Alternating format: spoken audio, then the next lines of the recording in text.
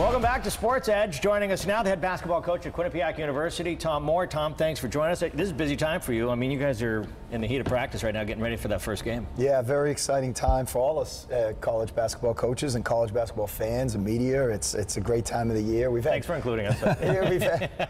we've had two secret scrimmages so far, and we open up this Friday at the Connecticut 6 up at Central Connecticut. We're real excited about it. What can we expect from your team this year, Tom? You lost a lot of scoring from a year ago. Hopefully, John, you know, the biggest thing we had trouble with a year ago is we were, again, nationally ranked #1 in the country in rebounding and rebound margin and offensive rebounds and all that stuff. And we guarded very well, but we just could not score at a high enough clip a year ago. We didn't shoot the ball very well from the perimeter, so we made a real conscious effort in our recruiting to bring in better shooting. We've lost our top 4 scorers from a year ago. The most common names, Usman Drame and Zaid Hurst, but we also lost Justin Harris and Evan Conti. So a lot of new faces. We're trying to get them to understand the value of defense, the value of Quinnipiac rebounding. But I do think we have the potential to be a better offensive team as the year goes on. You brought up rebounding, and I wanted to ask you about that because it seems like no matter what faces are there, you guys are always tops in the country when it comes to statistically rebounding.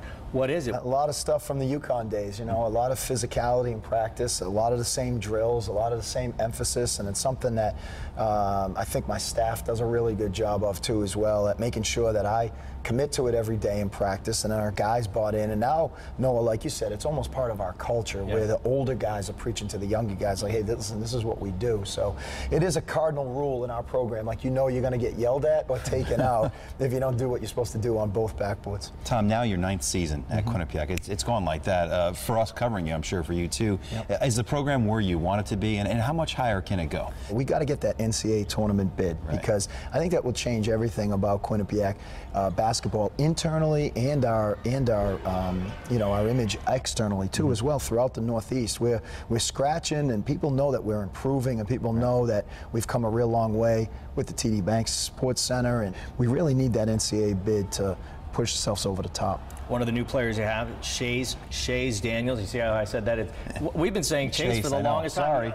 He's familiar to a lot of people locally because he played high school ball locally. We've been blessed with outstanding big men since I've been there, from Justin Ruddy to Ike Azatam to Usman Drame, and we really feel Shays is the next in line.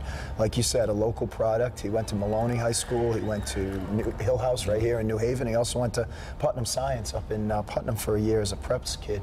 He's poised and ready, I feel, to get a lot of touches and be a go-to scorer in the low post as a sophomore. So I think local Connecticut fans, hopefully you'll come out and watch him and support him, because he's one of our own. And hopefully people will come out Friday to take part in the Connecticut 6. You open your season against Sacred Heart. How much do you love the Connecticut 6 tournament? I think it's great for all 6 of us, John, because it gives us one night where we're sort of outside of UConn's shadow, because a lot of, obviously, and well-deserved, UConn gets a lot of publicity from the local media and stuff statewide, but it shines a light for a night on the other 6 mid-major programs in the state, and we've got real healthy rivalries, a lot of respect amongst the 6 schools, and we'll be playing a really good Sacred Heart team that's well coached by Anthony Latina, as he's getting his fingerprints on that program now too as well. So it should be a good take, and I also think the other 2 games, Yale and Fairfield and Hartford and Central, will be great games too as well. You have any good dirt on Anthony? He's coming in tomorrow. He'll get the last word. Let me warn you though. Coach Calhoun talks fast.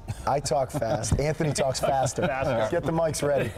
Hey, listen, thanks so much for coming in. Again, I know this is a busy time of year. Best of luck on Friday. Best of luck this whole season. NCAA tournament bid, it's just sitting out there for the plucking. Sounds good. Thank you. All right. Thanks for tuning in. Head over to News 8 at 11. Ann and Darren are standing by.